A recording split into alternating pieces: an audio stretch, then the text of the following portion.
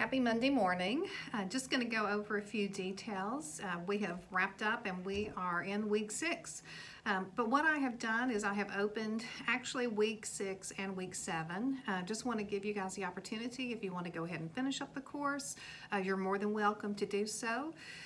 The final test will also open up on the 9th.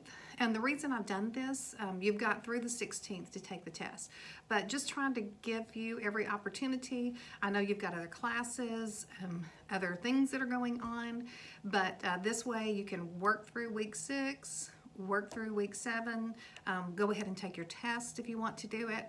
Of course, you can wait as well. You've got until the 16th at midnight to take the test. But again, the reason I'm doing so is just to give you an opportunity, if you've got other classes and you need to finish up, that you'll be able to do that.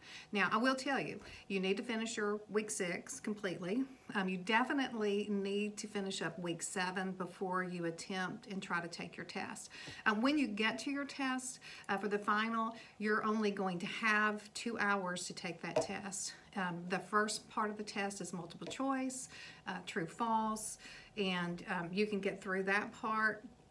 It is open book, open note. I've got the course wide open, so you're able to access it freely. That's on you, but limit your time. You will have a discussion question, and to get and receive full credit for that discussion question, and that's half of your test, you've got to write at least 250 words to get the full credit. So it's not just, oh, write a few sentences. That's another thing. When you're going into your forum post, make sure that you're writing at least 3 fully developed paragraphs. And a paragraph is 3 to 5 sentences. And also do a response, and that's the way that you're going to receive all 50 points for that. I've enjoyed having you guys. The next few weeks are just, to me, probably the most fascinating topics, talking about group dynamics, group think, which is just an interesting phenomenon. We'll also look at leadership. I enjoy that and enjoy lecturing on it. There's some great information out there. And also power and politics within an organization. But don't hesitate to reach out to me if you have questions, or if you're confused about what's going on. I'll also put up another post, just a written post explaining what's going on. But again, I just want to give you the opportunity. If you need to finish, you can go ahead and do that.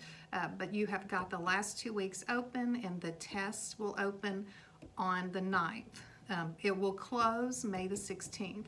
Now, again, when you open that test, it's timed, and you only have 2 hours to complete it. So plan your time well, be prepared when you take the test, and once you open it, it's open. and once you start taking it, you start taking it. If you decide to close it within 30 minutes, then it's not going back and trying to take the test again. It will limit you just to 1 take and 1 take only. So again, contact me if you have questions, lpowell@uu.edu, and I've enjoyed having you guys in class.